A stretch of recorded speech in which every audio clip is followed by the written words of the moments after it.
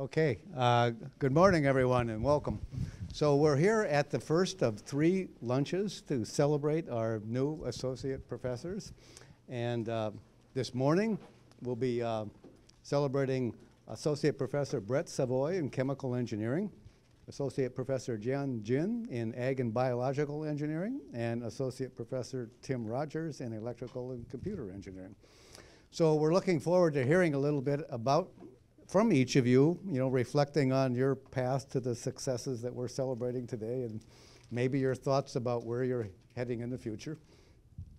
So, as a land-grant institution, we take our mission seriously to provide a high-quality education to as many students as we can. But we also have a goal, an aim to be at the pinnacle of excellence at scale, to be at the very best and second to none. And some will say you can't be both. You can be very large and maybe pretty good, maybe even very good, but you can't be second to none in excellence. So we've set that very ambitious goal for ourselves, and I'm proud that we've done that, and I don't underestimate how challenging that is, but we've made a lot of progress, and the next step will be a big one. So for those of you that are, after a promotion, it's a good time to sort of pause and stop and think, like, what's next? There are several different pathways to the pinnacle, and choose the one that's best for you, but don't settle for being anything less than the very best in your field. That's what we'd like to help you all achieve. So with that, I will turn the mic over to Sang-Tae Kim, Head of Chemical Engineering, to introduce our first speaker. Thank you, Mark. And I'll keep my introduction very brief because I know Brett has an amazing set of materials that he wants to share with you. Some say that chemical engineering is the branch of engineering that rests on the scientific disciplines of chemistry and physics. So not surprisingly, our honoree today has a double major in physics and chemistry from Texas A&M, followed by a PhD in computational chemistry from Northwestern, and then postdoctoral studies at Caltech, and joined our faculty in 2017. Since joining our faculty, Brett has shown great leadership and vision at the intersection between data science and the opportunities in chemical engineering. So with that, Brett, the floor is yours. All right, thank you, Sang. It's a tremendous honor to have received tenure, especially at this institution. So, yeah, this is a wonderful event to sort of inaugurate that and give me a chance to reflect. I'm really appreciative of being here. So this is a very hard talk to give. I have 10 minutes to summarize how I got here. And gosh, I give talks all the time. And this was a really difficult one for me to compose. So at the heart of this talk is a lot of thank yous. That's really the main gist, with a little bit of time reserved for my sort of ideas on the future. Okay, so I was born in Flint, Michigan, to Dennis and Teresa Savoie, and the first thank you goes out to them. So I've been extraordinarily privileged to have a wonderfully supportive family, not only my immediate family, so my father was in the auto industry, that's the origin of us being in Flint, and my extended family throughout the region to this day. I have very fond memories of that, and I still go and visit the area.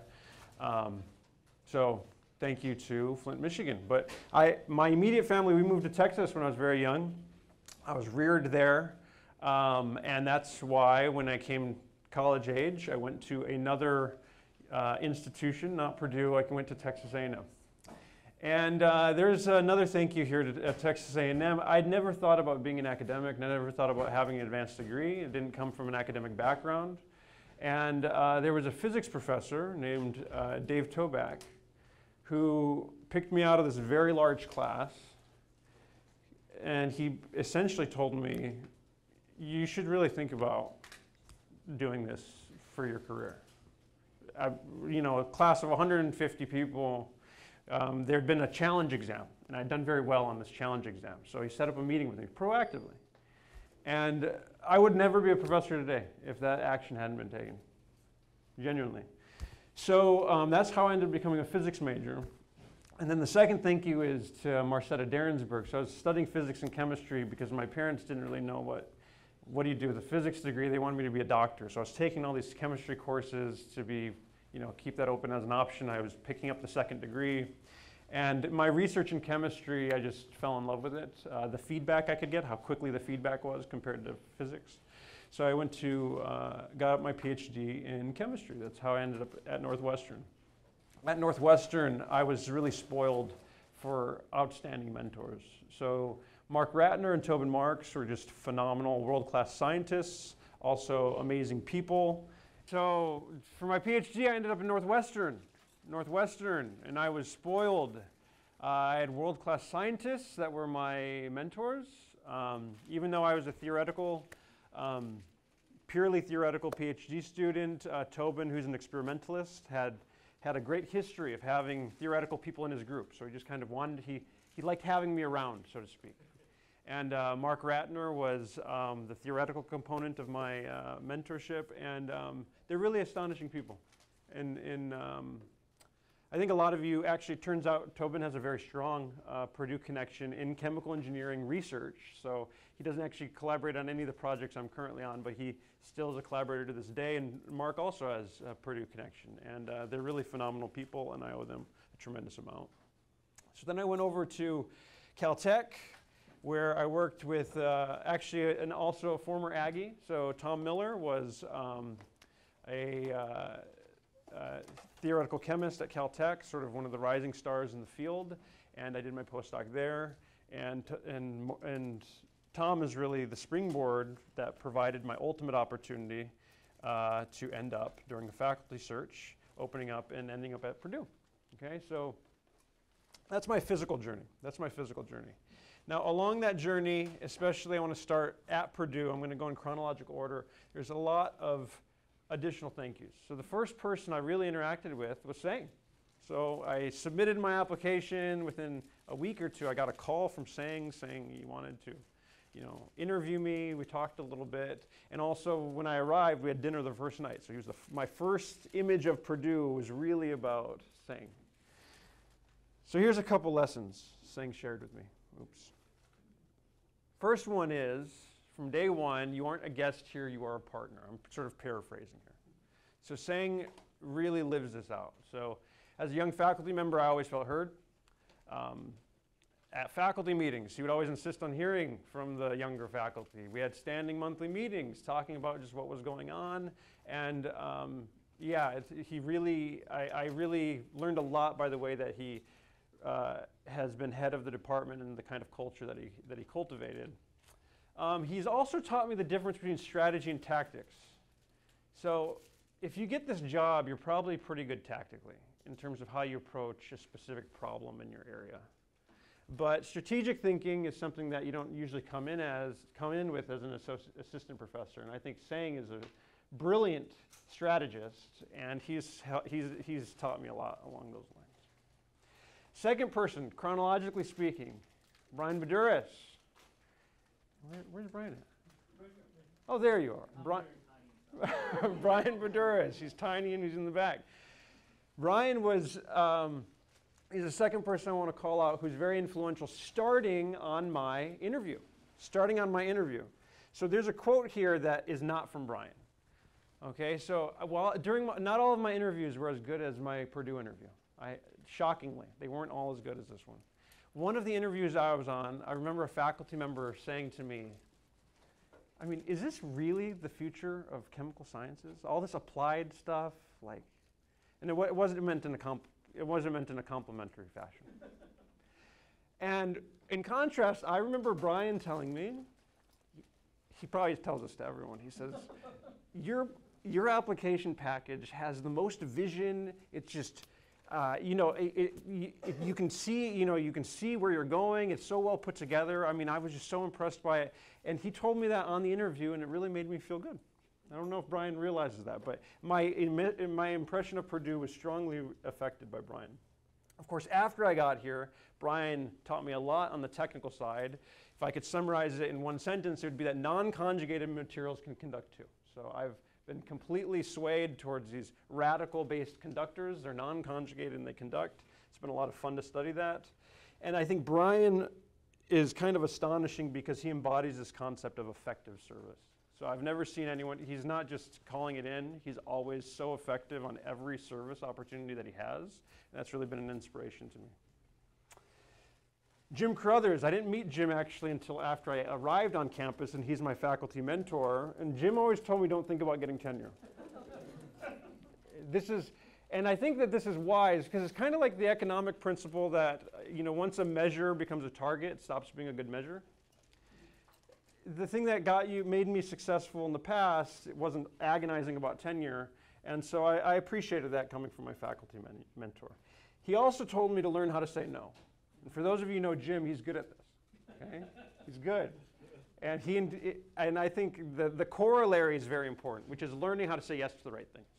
It's a really important skill, because obviously you can't say yes to everything, so you have to learn how to say no. And I want to emphasize horizontal mentorship. So another one of the associate professors arrived on campus with me, and I think there's horizontal mentorship, which came in the form of Letian Do in my department. It's not easy being an assistant professor, and sometimes it's really important to have other people who are telling you, yeah, it's not easy. When your grants aren't hitting, and you're struggling with, the research isn't always working out perfectly. And so Letian, I really owe you a lot in the way of horizontal mentorship. And he also taught me that it's okay to research perovskites. So I was really uncomfortable with perovskites. I didn't want to work on them. I was a polymer person, but Letian proved to me that it's okay. And I want to say thank you to this sort of non-exclusive list of other mentors. So I have various sort of cute names for all of them. So like Jeff Greeley is my fellow computationalist. Steve and Jeff have taught me a ton about energetics, something I never knew anything about. And unfortunately, I can't say thank you to everyone on here. The other aspect of mentorship is how I'm trying to mentor people. So I'm extremely humbled by my research group, many of whom are here today. I remember, to share one small anecdote, I can remember arriving here at Purdue in August, and the first set of graduate students came to campus. And I can remember being nervous because I didn't think anyone was going to want to join my group. I said, who's going to want to join the group of the new guy? Are they even going to set up meetings for me, with me? And Aditi and Nick were my first two graduate students, and Stephen was my first postdoc. And they've both graduated now at this point. And they've been world-class students. And they set the pattern, which hasn't been broken yet. I'm looking at all of you, of having really astonishingly good graduate students. And I just want to say that I really believe in our obligation for mentorship. That my job isn't just to keep the lights on, it is to provide active mentorship.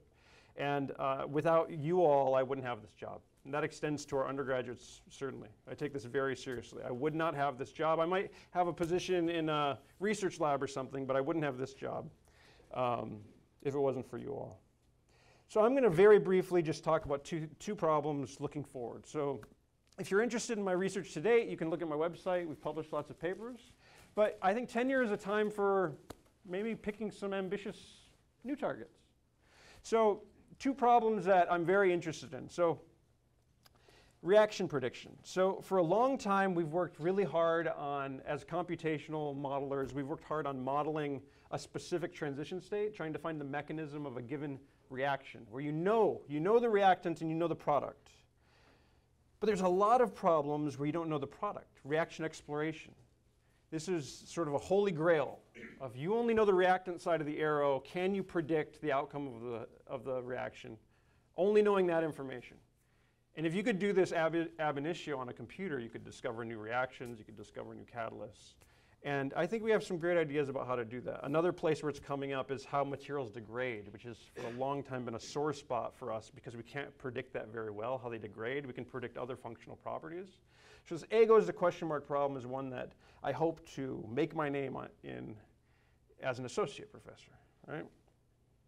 Another problem is chemical deduction.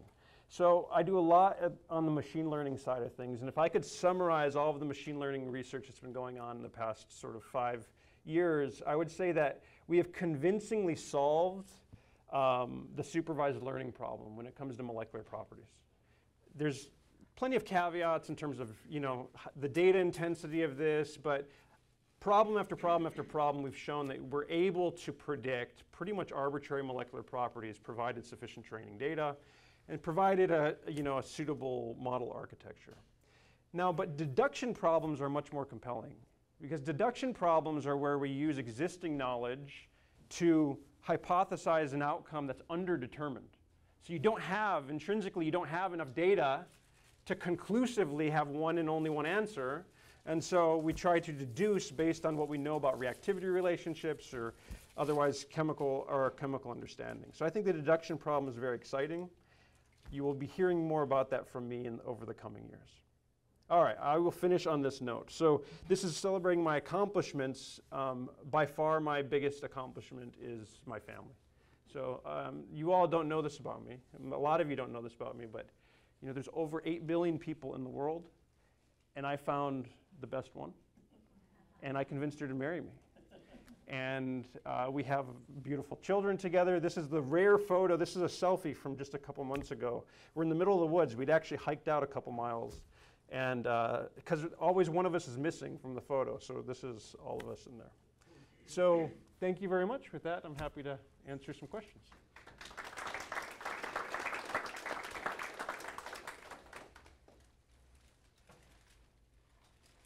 And we probably have to hand the mic to whoever wants to ask a question, because it's being yeah.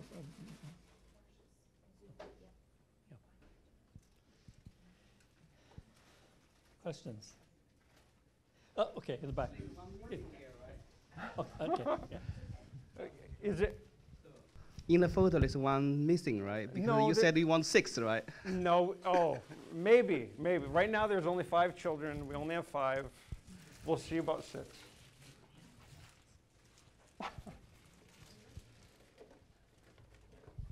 So I'm interested in perovskites for solar cell applications. Sure. Okay, what are the challenges, the current challenges there? Yeah. So the most important challenge for perovskites is stability, I would argue. The efficiencies have risen dramatically, and we still haven't made proportional gains in stability. And so that's actually the focus of my work with Letien, is we think we have ideas about how to stabilize these things, particularly the interfaces. So if you can get, the bulk crystal seems to be fine if you can get the interfaces stabilized. And so that's where we're actually trying to do. You also have more design flexibility at the interfaces. So the bulk has you're very constrained on the perovskite constitution, but at the surface you can functionalize it with the organics.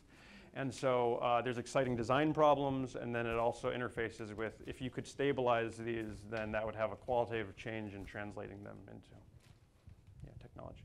Thanks for the question.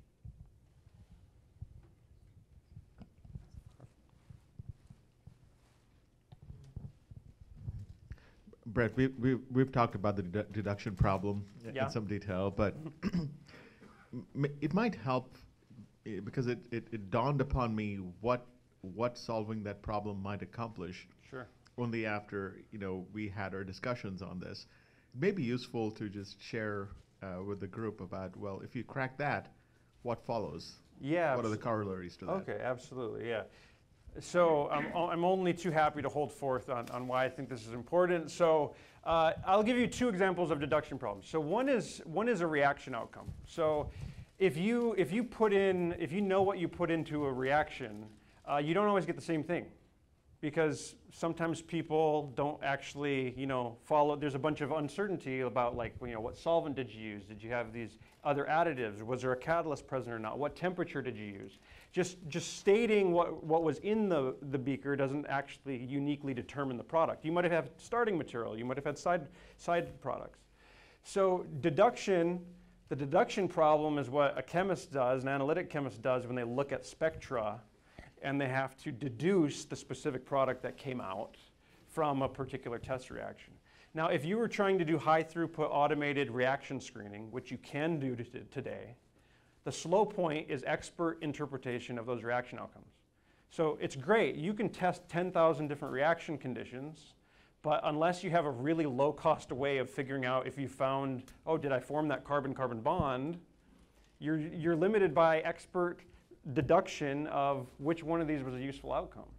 And so a machine learning model that could actually do deduction would solve a problem like that. Another one that's really close to my heart is polymers. So a reason why soft materials have had less impact on machine learning, or machine learning has had less impact on soft materials, is because they're so processing dependent.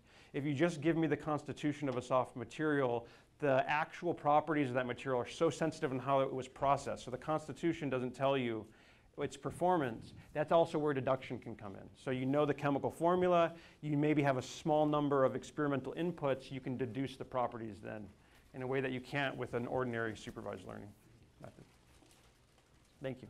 Okay, well, let's thank Brett again. And